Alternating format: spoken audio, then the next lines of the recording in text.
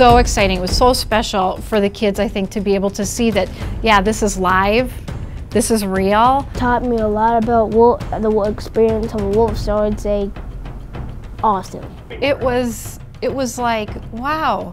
It was the coolest thing ever.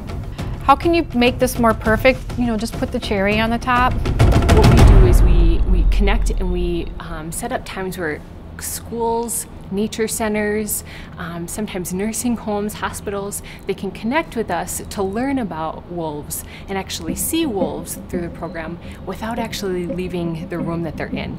So all they need is a computer. I think our goal for video conferencing was to really bring the world to the kids. Give them opportunities that they wouldn't have normally had, and that is so valuable when we are so short on time. You're right, they're cousins, aren't they? They're in the same canine family. Excellent. What else do you know? I was surprised how many miles they can run, 40 miles per hour. They like mark their territory. The curriculum for the video conference today was very comprehensive, and it involved different areas, not just the science or the biology of it, but math and art as well, like the kids did today with their sketches.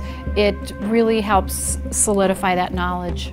And it was super exciting at the end of our presentation today to hear the wolves at the Wolf Center actually howling. You could hear them inside, and they were outside.